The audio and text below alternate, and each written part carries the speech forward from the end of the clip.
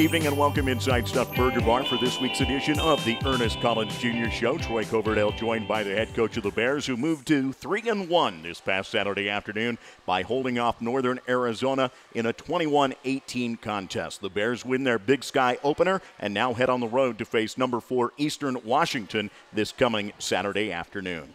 Let's start with the fact that your defense was the one to finally be able to pull this one out for you on Saturday afternoon. We've talked so much about how your defense was in a position where they were having to learn very quickly on the defensive backfield specifically, and on Saturday they were the heroes for you.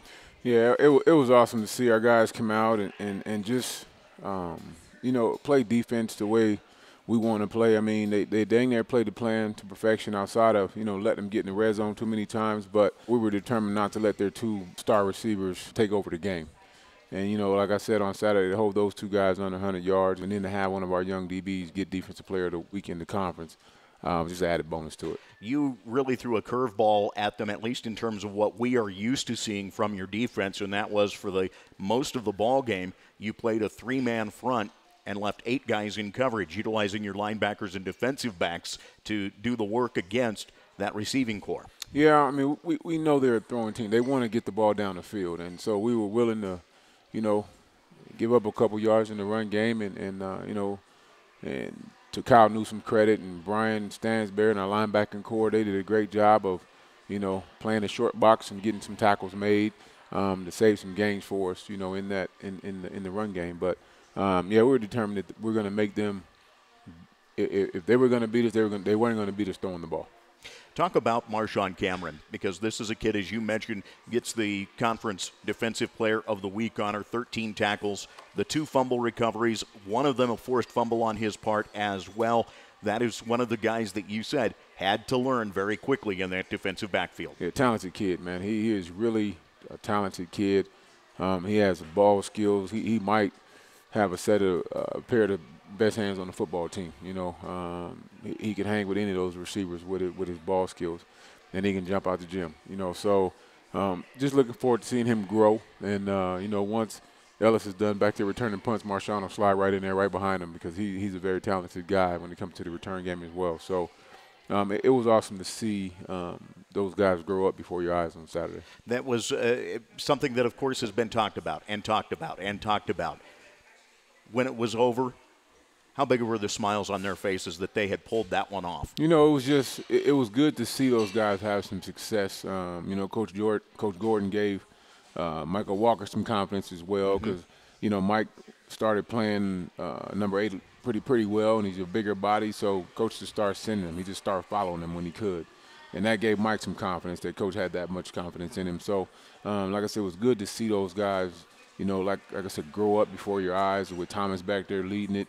We put Thomas in the middle last week, so he was able to orchestrate a lot of things. And so it was just good to see those guys play well. And that's an important aspect of it, because Thomas is the veteran. He's the guy who has seen it all before and can really help guide the younger guys to what needs to be accomplished. Yeah, I mean, he's it's strange to say, that he's the senior leader back there, because it seemed like we just got him a few days ago. But Thomas is a great kid, man, and he's a team captain on defense, him and Stansberry, and they do a good job of running that over there. Turning it to the offensive side of the ball, a very solid offensive performance in the first half, and then the second half came about and the offense struggled. Did not get things going yet again after halftime, after having performed well. And this is, again, why we talk about the defense having turned the trick for you this week, because they had to hold off Northern Arizona in the second half because the offense was not being able to gain anything. Yeah, and I think it was one of those deals, man, and this is the growth process and the continued growth of Sloter, in the sense of, I think he was playing kind of apprehensive in that second half because he didn't want to get the ball turned over or anything like that, and so he's kind of playing cautious, and that's what we got to, get him to understand, man. You do what you do. Don't play cautious. Just play football. But I think it was one of those deals where if we can just hold on and don't turn the ball over, our defense is playing well enough. And, we caused a couple turnovers in that game. And I think that was kind of what it was. So we just got to get him to understand, hey, man, just play your game. Play your game. It's funny that it would be more of a pressure situation on him in that case than, say, the Abilene Christian game where he was put in and really could just cut loose because you needed the offense that night. Right, and that's what we need Kyle to do, period. Just cut loose and play football. Don't worry. Like I told him today out on the field, man, if you got an interception and you got 3 touchdowns and 300 yards, who cares about the interception? Just play ball, And so that's what we got to do is getting him cutting it loose, letting it go, and not worrying about what mistake he may make and things like that, because we talked about it, making a mistake in the first quarter of the CSU game, and it kind of, set him back a little bit. And now we have to get him out of that mode. Okay, well, I can't make a mistake because I don't want to set the team back, and don't worry about it. That's why it's a team. You got offense and the defense, and Coach Boyer was pretty upset, with the performance of the offense. And like I told him, all you need to do is score 19 points a day, and we win the game. One of the things that was striking about it was, and I noted it during the broadcast, it was very different from what you had done to this point this season in terms of being able to keep your offense on the field. Third down conversions were a great number for you, 51% through 3 games, and the other afternoon you only convert on 3 third downs.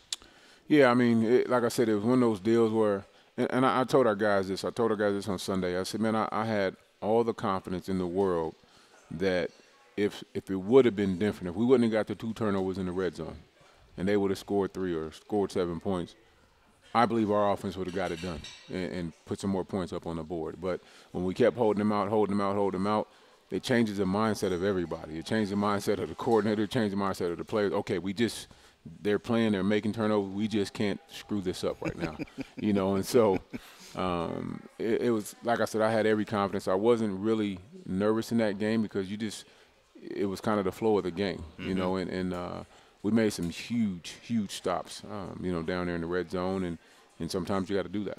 One of the things that's striking about it is that in the last 2 meetings in Greeley now, Northern Arizona has turned it over 8 times to you. 5 2 years ago, then you turn around and get 3 the other day, 2 of them in the red zone. They're not going to want to come back to Greeley. We'll take it how we can get it. UNC with the victory on Saturday afternoon, again by the final of 21-18. It puts the Bears at 3-1 for the first time since 2003 and 1-0 in Big Sky Conference action, one of 4 teams that are out to an unbeaten start through the first 2 weeks of the conference campaign. UNC travels this week to Eastern Washington to battle the 4th-rated team in the country. We've got much more coming up on the Ernest Collins Jr. Show. We're live at Stuffed Burger Bar just off the 9th Street Plaza in downtown Greeley on 1310 KFKA.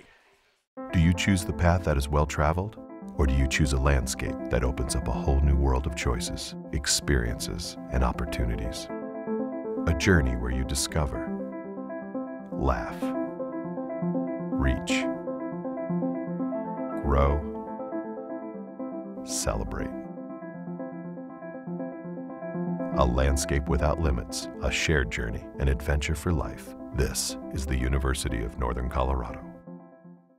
Football fans, time to return to your blue and gold roots. Northern Colorado football is set to host Sacramento State on Saturday, October 22nd at 1 p.m. as we celebrate homecoming in Greeley. Join us for Fan Fest beginning at 9 a.m. for some of the best tailgating around. The first 1,500 fans through the door will receive stocking caps from Bank of Colorado, and one lucky fan will get the chance to win an Evo 50 scooter valued at over $1,000. Tickets are going fast, so call 970-351-4849 or visit uncbears.com and reserve your tickets today.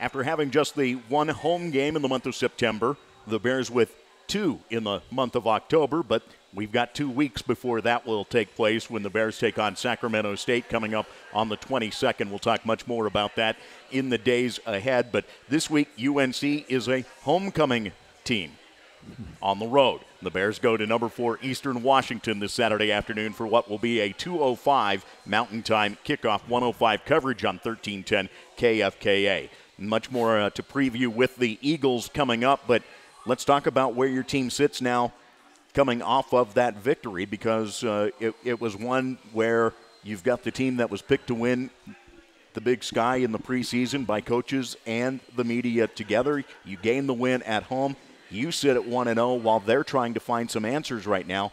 What's your assessment on what your team has accomplished? You know, really for us, man, we're in a stage where we're just trying to get better every week. You know, and I know it's an old coach's cliche, but it's literally what it is for us. You know, it's just about, you know, taking it one practice at a time and 1 week at a time, and not worrying about all the rest of it. You know, we know, you know, we got a tough battle every week when it comes to Big Sky football. So we came out this morning, had a really good day of practice, and, you know, getting the guys locked in and focused in to understand the next tall task that we have coming up this weekend. Is it easier coming off of a game to get them back into practice than it is at that week, that day of practice after a bye week, excuse me? You know what? Sometimes it is. Yeah. You know, when you just came off a game, especially when you're coming off a game and you got a victory under your belt, and they're fired up and they're ready to see what's next, you know. And so, yeah, because this Tuesday was a lot better than last Tuesday. Right. Last Tuesday I had to do some attitude adjustments, and we got it together. And this week we came out and you know, had a pretty decent day. So, yeah, I would say it's better. But anyhow, it's always better coming off a W. Hint, attitude adjustment means conditioning for folks who don't know. That said, you also want to set a tone, though, that you want each practice to be at that level. You want that consistency in practice, time in, time out, as opposed to riding a bit of a roller coaster. Yeah, my old strength coach, Dinky Williams, used to say, you're either getting better or getting worse, you never stand the same. You know, and so you try to get that intensity level in practice up every day, you know, and I talked to him today afterwards. It's like, man, you are very blessed to get to do what you do. You know, you're in a very small, minute percentage of people that can say they play college football, you know, and so you got to cherish that. You have to want to be a part of that, and you have to welcome that every time you get up and you get a chance to come out here and play this great game. So I know there are 7 guys that would love to be in your shoes right now playing that can't play for the rest of the season. So I'm just trying to get them to understand what a gift and a blessing it is for them. How tough is it for those guys to be on the sideline and having to watch practices as well as games? It's tough. I mean, you know, for the young ones that got hurt, know they have a year or 2 or 3 left. You know, I this is what I try to get them to do, man. Because I always said if I could have been a coach first and go back and play the game, it would have been so much easier to play the game after seeing it from a coach's perspective. You know, so that's how I try to get them guys to do. Just fall into the coach's line this year since you can't play anymore. You know, when you get someone like Brandon Lenore, who we don't know whether he's going to get a year back or not, it's kind of hard because you don't know whether you're going to get back on the field or not. Again, you don't know if your college career is over. So it's a little more painful, if you will, for that young man until he knows what his future is going to be. And that's the disappointing aspect of it, is that a lot of times it is the waiting game, because you're stuck having to wait not just for what's going on through the remainder of this year. Rehab is never easy. And not only are you not playing, in the case of some guys, they are having to wait on factors that are well beyond their control in the case of the NCAA. Right, and he's handling it great, man. He's handling it great.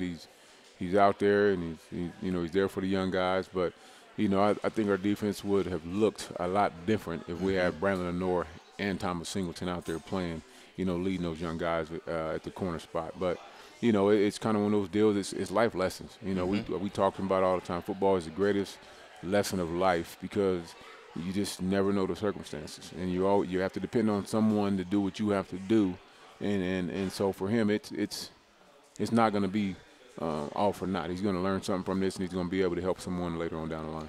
The key part of that is rehab that we talk about, and this is an area where we have been so very blessed, and in fact, just even this past weekend with the Hall of Fame banquet honoring Steve Antonopoulos, the Broncos trainer, who gained both of his degrees at UNC and spent time in the athletic training program at UNC before moving on to the Broncos. The training program is so stellar at what it does in helping your guys. No question. I mean, you know, just talking about Greek with the Broncos, and then you know, we've had a couple guys with us, and now we have June, and he's doing an awesome job, you know, and he's out there. The guys love him, and he's up with the reports. We give him a hard time when the list starts to get too long. You know, he needs to get some guys off the list, but that's coaching right there. That's right. all it is coaching. He's working his butt off, and his staff, you know, from Brady to his student helper. I mean, all those folks do an awesome job with our guys. And it's hands-on for the students, and that's a big part of it. Mm-hmm. And what better program, I think, to be learning in at UNC because of the opportunities that are there and the people that you're working with. Yeah, I mean, I came through that program, that SES program. Now they call it SES, more fancy name. But our students do an awesome job in the sense that some of our players prefer. There are certain students, they won't get taped by anybody else. They'll go to that student to get taped because they do such a good job. So it is one of the top-notch athletic training programs in the country. And they're tasked with an awfully tall task, and that is, yes, trying to keep that list from growing too long week in and week out, because football really does begin to wear on you, especially when you're in the midst of what is an 11-week, 12-week season. Right. You know, and the advantage we have, too, you got Banner Health right here in town, you know, and so we have all the docs, you know, at our disposal, and we can get our kids in and see them. Docs come over to the building, facilities, and they're doing it all, you know, for the most part. It's just their time. They're willing to give their time for UNC athletics, and that's a great partnership that we have. That is, no doubt about it, and, you know, I'll tip my cap to the guys at Banner and NCMC as well for other reasons that we won't get into tonight, but you can understand.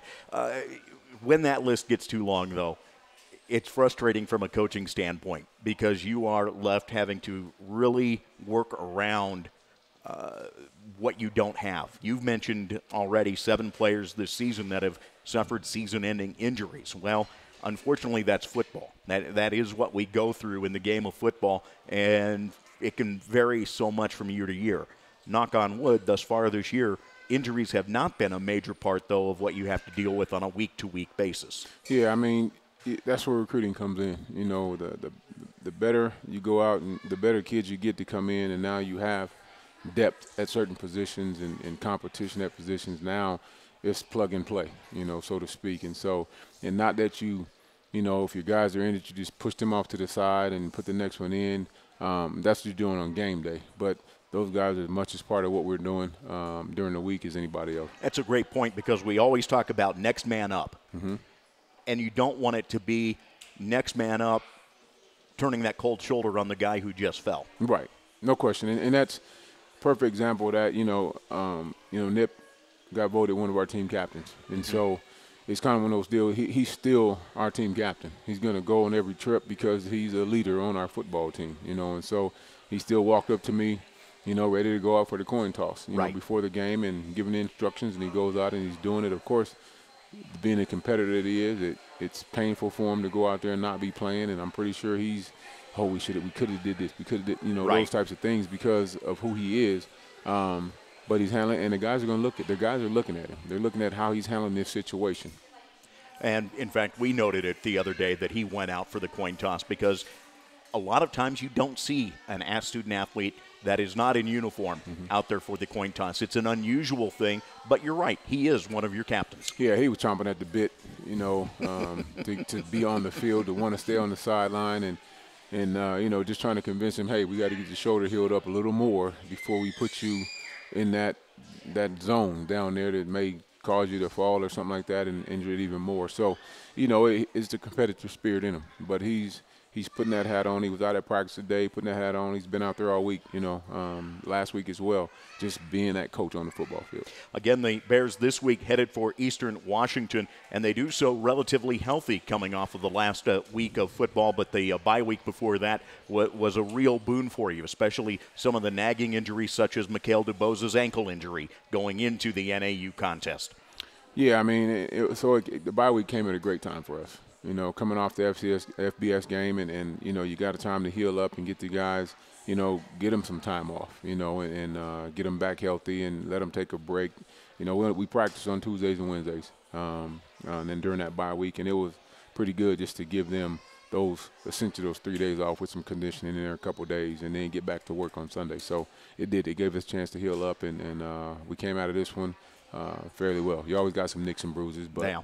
Yeah. that's about all you can ask, isn't it? No question. As you get ready for this matchup this week, you look at 1-0. How good does that feel? It's awesome. Anytime you can win a game, and it's our first time being 1-0 in conference, starting out. It's the first time since I think you said 2003. Being 3-1, and it's like I tell our kids, that ought to make you even more hungry. Because you've tasted it, you understand what it tastes like, and now you want more and you want more, and so that's what I'm looking at our kids every day, just pushing them as far as I can push them to get them to understand.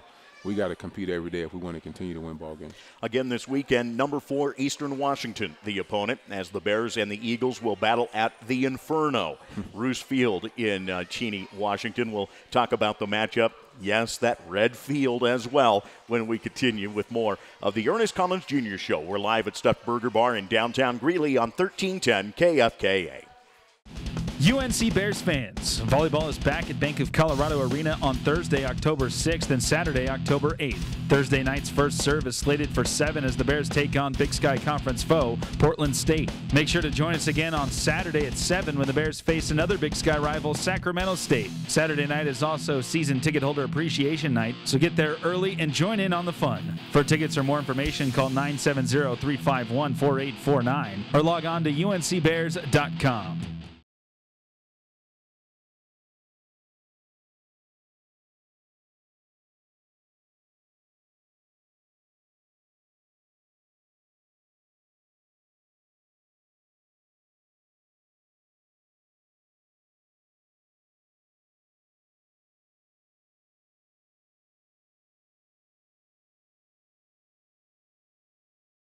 Moving into the second half of this week's Ernest Collins Jr. Show, live from Stuffed Burger Bar in downtown Greeley here on 1310 KFKA. UNC now 3-1, 1-0 in Big Sky Conference action after the home win over Northern Arizona last weekend. Back-to-back weekends on the road now facing the Bears with the matchup this Saturday at Eastern Washington, followed by a road trip back to the West Coast. This time it would be the North Bay area as they will travel to UC Davis.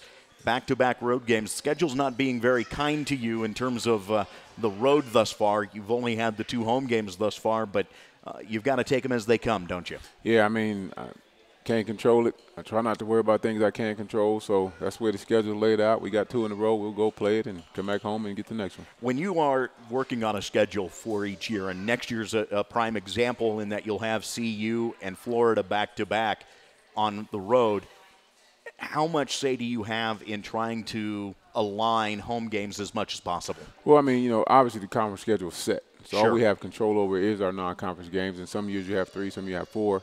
And so, our administration does a good job of coming to me and asking me, kind of what I think, how I want to do it. David and I are working really close right now on schedule for 18, 19, 20, type of deal. So, sometimes you get in years like we have this next year. You just got to deal with it and make it work. If you had your druthers, those 2 would be spread out a little more, I'm sure. Well, if I had my druthers, I wouldn't play neither one of them. But it's spoken like a coach. Right, it's necessary that you got to do it sometimes. But it's what we're talking about when you talk about injuries. We have 63, they got 85. So. There's a difference there, and that's where it's not about the starters per se, but it's about all those positions after that, right? That you lose, when you get into the third and the fourth quarters and things like that. Obviously, we didn't show that against CSU, but that's usually what it is, and so it's just the depth that you have or you don't have. In fact, I was in the discussion, and you and I have talked about this before, but I was in the discussion with someone who was talking about the Bill McCartney era at CU and how so much of it was because they were able to recruit to CU. And I pointed out that part of that also, though, was because the big guns were no longer able to hoard players the way that they were at the time. A lot of guys that would have been a 3 or a 4 at a Nebraska or a 5 or on down the line had other options because the scholarships weren't going as deep as they were at those schools. Right, that's why you start to see, your Trey Reeks and your Alex Westleys and all those guys like that trickle down to us because they're only allowed to take 25 a year at an FBS level. We're allowed to take 30. And so, you're looking at your Cooper Kupps, your Emmanuel, your Elijahs, Parks, and all those guys that are these players that you're like, geez, how did he end up at that school? Sure. Well, you know, you only can take so many a year, so that it trickles down to us, and that's where I think it was a great deal because you're starting to see some great football players from lower levels. Plus, you get someone like a Carson Wentz who goes as a number 1 pick in the NFL draft, number 1 to a team that is, number 2 overall pick at quarterback for the Philadelphia Eagles, and the more that he acquits himself in that role, the more it draws attention to what FCS football is. No question. It's the same thing right on, our own Vincent Jackson. You know, he plays Division II football for most of his career. Right. And then all of a sudden, he's the second-round draft pick, but it just goes to show that they can't get them all. You just have to go out there and beat the trees, beat the bushes, turn over rocks, and find those players that you deem to have the potential to be great for you. And that's really what it is. It's not about the coaching. It's about the kids you're able to recruit because they make it happen. It also allows for you, though, to be able to build that program a little differently than what it would have been 25 years ago. Yeah, no question. I mean, when you got, the thing for us, in the recruiting side of it, is that we've gotten more and more resources every year. Right. University's giving us more and more every year. And then, like you said, the FBS programs can't hoard them and throw player A, B, and C on the track scholarship, so to speak, and and then get them back later. So the kids are sitting out there and they want to go play. They don't, and most of them don't want to. Kids nowadays, they don't want to just go put a jersey on their back and say, I am a player at school, at Notre Dame, at Nebraska. They want to go play football, and so it's great for us to be able to go out and find those guys and convince them that you can come here and play right away. And I've made it clear that really there are about 3 things that have set the tone for where we are in college football right now. The first was the SMU death penalty because it changed the future of the Southeastern Conference, thus the Big 12, and away we went. The 1984 Supreme Court decision that was Oklahoma and Georgia involved, they wanted the rights to be able to market their own football games rather than the NCAA setting who the opponents were. And you had this behemoth that would become ESPN that played a role in that. And then scholarship changes. Right. And the amount of scholarships that teams were allowed to have, schools were allowed to have, and the number of guys that they could bring in. All of those things have really turned college football into what it is, where we look at more of the upsets each week, and we look at a little more parity than what there used to be. And that does trickle down to this level. It does. I mean, like I said, that's how you end up with some great players at this level, and you're starting to see some great football games at this level, and you're starting to get FCS teams that are beating FBS teams. Right.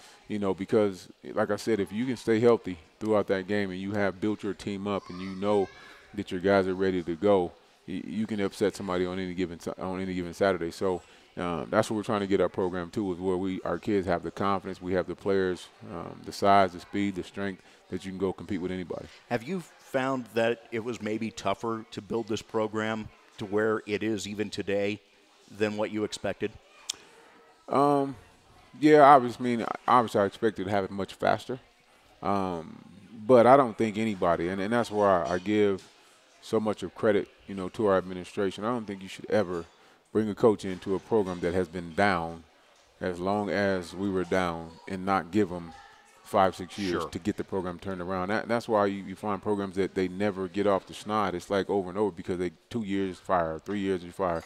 You don't get a chance to get all your guys, and you don't get a chance to change the mindset of people and players to understand what you want. An Urban Meyer stepping in and making things happen immediately is more the unusual aspect as opposed to what the norm is. But unfortunately, people expect those automatic improvements when coaches take jobs. Yeah, I mean, Urban's a great football coach. But you got to understand those situations that he stepped in from, whether it be Utah, to Florida. I mean, in Ohio State, he wasn't stepping into programs that were like down for 10 years. Right. And, he's stepping into them programs where all he has to do is come in and get some motivation going.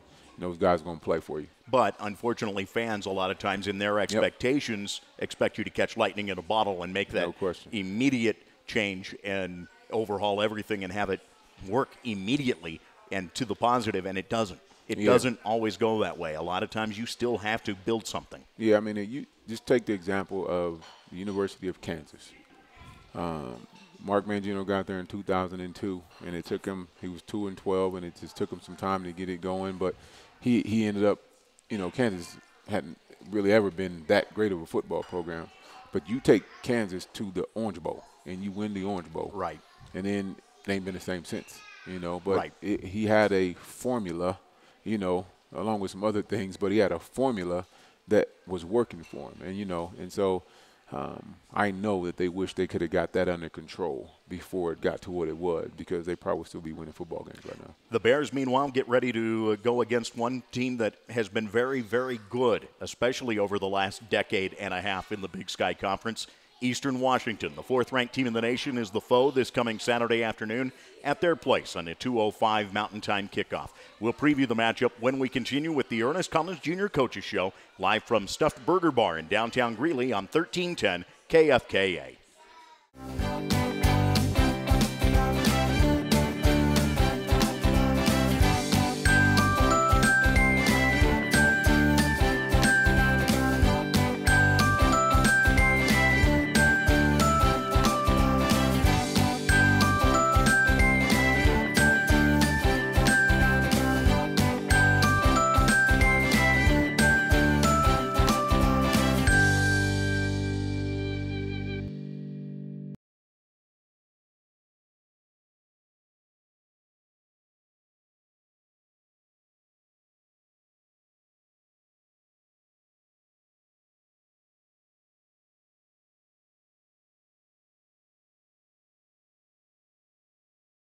Troy Coverdale back with Northern Colorado head football coach Ernest Collins Jr. as we move to our final segment on this week's edition of the Ernest Collins Jr. Show from Stuffed Burger Bar. I tell you, look outside and it's darker now. It's getting to fall very, very quick. It is. It's about to be. It's good for us. We're practicing in the morning. So I was going to say, when that first frost hits, those guys aren't going to be real happy about that, I don't think. Yeah, that'll be interesting to see how they handle that. But our guys, you know, our guys are here now. They're used to the cold. They'll be okay. Morning practices were something that you'd been wanting to do for a while. Why did it take so long to put into place? You know, just because of our academic schedule. You know, and you know, Jimmy Cottrell and Jimmy Henderson have been working on it for a couple years now. We've been able to do it in the spring, and I just think it's better for them academically. For one, I know they're up, so they shouldn't be missing class. For two, I got them up in the morning at 5 o'clock in the morning, so I know they ain't doing too much partying the night before.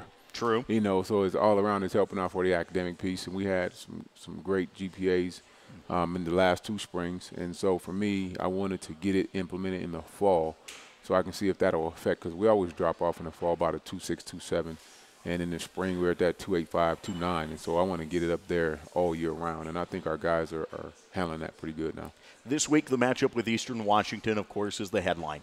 The number 4 team in the country. And while we can sit here and talk until we're blue in the face about what Cooper Kupp does for them, now the number 1 receiver all time in Division I history, their offense is dramatically different with Gage Gabrut at quarterback. Yes, he can run the football. He's their leading rusher right now, and he can throw it, and he's got more than just Cooper Kupp to throw the ball to. You know, he's got 4 or 5 guys that he can get the ball to, and so it presents a challenge to you. You know, and so for us, we're just trying to you know, figure out a way to make him play left-handed, if you will. And so, but we know, you know, we got our work cut out for us. You've seen them do it against Washington State. You've seen them. You know, they came up short against NDSU, but everybody else they've handled pretty well. You know, so we got our offense. We got to put some points on the board, and we got to figure out a way to slow this offense down. And the reason why I went immediately to Gage and what he's doing in running the football is, if you look back to the Abilene Christian game, that is an area where Seeley hurt you the most, right, was his rushing, because it set up so many other things that you maybe weren't ready to defend against. Yeah, and so it was good for us to see that or have that experience as well. And, you know, the difficult thing about Gabe is his eyes are always downfield. He's not a 1-2 read, tuck it and run it. He's 1-2 read, he's going to move the pocket and move his feet in the pocket, and he ain't running unless he has to. And when he has to run, then he's dangerous. A year ago, you had the opportunity and nearly pulled off the upset here at home. Is there anything that you can take from that game to utilize for this one? You know, it's just about understanding and knowing. Our kids understand that we can play with these guys. You know, it's not about they're so much, you know, above us that and we might not even go play the game. Our kids are starting to have confidence in the big sky that we can go and play and compete with anybody. And so this year, as opposed to last year, we're trying to stay off the roller coaster. You know, being up one week and down the next week, up one week, down the next week. And so just trying to be consistently getting better every week. And that's what we're trying to get our kids to understand. And it starts in practice. It starts in the meetings on Sunday. And, you know, you got guys all over the place trying to get time to watch film. You know, and it's interesting because they can get on their own computers and watch the film at home through a program we got called Galaxy. But a lot of the guys like to be in the office watching film, and they'll get in the office together and watch the film. And we have more guys now watching film than we've ever had in the past. How much of that is because guys want to be together and bounce things off each other, make sure that they're seeing it the same way as their teammates are? Well, yeah, that and our guys are closer. You know, we've been Sure. preaching family, family, family since I got here, because I think it's harder for you to give up on any given Saturday or any given practice, if that matter, if you truly care about that guy that you're working with or you're having fun with. And so a great example today, you know, we got out and we ran a little bit at the end of practice, and, you know, you had a couple guys that wasn't giving all they could give, and I didn't have to say a word. They were taking care of it. And as a coach, you just sit there and you get a smile on your face when you don't have to deal with it anymore. They handle it. And so that's a sign of a team starting to mature. Now we just got to take it and put it on the field every week. How much film do you think that those guys consume during a week? Oh, wow, I don't know, man. I mean, you get guys up there. I mean, we only get them for 20 hours a week, us as coaches. Sure. And so Monday's their day off, and they're all over the place on Mondays up in the office. And, you know, you got guys, I mean, you think it's their office. They got their feet propped up on the desk in the office watching while we're in the meeting rooms. And so, you know, I'd say they're probably putting in, you know, another 10, 15 hours a week just watching film, which is awesome. Which is great, and it also speaks to how the game has changed. Because back in the day when it was VCR, there wasn't going to be multiple copies that could go out anywhere. Right. Or just the old film. No way was it going anywhere but the office. Right, yeah. It's so different now. You don't have to worry about a tape or a physical thing. It's just cut the computer on and watch it, you know. And like I said, they can watch it on any device, on their telephones, on their laptops, whatever it is. They can pull it up and watch it now. And so it's helped recruiting out as well. With the advent of different programs like Huddle and things like that, you can pull up film instantly and watch your kid. And so it's made a whole lot of things better. We got off track talking about that. Eastern Washington defensively, what do they challenge you with this week? You know, their front four is pretty good. You know, they're going to come out. They've given up a couple of points this year to some teams, but their defensive front four is pretty good, and they got a couple guys in the secondary that can play really well. So, you know, we know that I know that John's going to put a plan together, and now we just got to come out and execute it. And it may have to be one of them games where we're trying to match them, but we're coming up with a defensive scheme that hope we can minimize some of that as well. The only flaw with all the guys watching film this week is, are you seeing an increase in headaches because of trying to watch film from the red field? Yeah, it is. It's a different it's a different viewing, you know, watching just red. So the good thing is they've only had a couple home games, so it's not like all the games, you know, watching on the red turf. So, but it's a different atmosphere. It's a different deal. You know, you're trying to make your home field advantage, and you know, I'm glad the conference stopped letting them wear the red uniforms on top of the red turf, you know, so that was too much of an advantage there. Someone asked me the other day, how is it different than Boise's blue? Well, that's easy. Blue is actually a more mellow color. That red is angry. It doesn't matter how cloudy it is, that red shows up. Yeah, but, you know, and we played on it a couple times now. Once you start the game, it don't matter. You just out there playing football, and you don't really notice again until the end of the game. So it's kind of one of those deals, or you pop the film on Sunday and see it coming. But it's their little gimmick, their little deal that they have that they like to do, and more power to them. It'll be a good one. We look forward to the trek, and can't complain about Friday leave time. It'll be a little bit of a cushion this time. Yeah, we don't have to get out there. We're going to a temperate time zone. It's to our advantage, so we ain't got to leave out of here until about 12 o'clock. Plus, we get home and sleep in our own beds when it's done. Yep, no question. Take that every time. Ernest, thank you as always. You got it, my friend. Ernest Collins Jr. with us again as the Bears this weekend head for Eastern Washington. The fourth-ranked team in the FCS welcomes the Bears in for a 2:05 kickoff. Our coverage of it will begin at 1:05 this Saturday afternoon here on 1310 KFKA.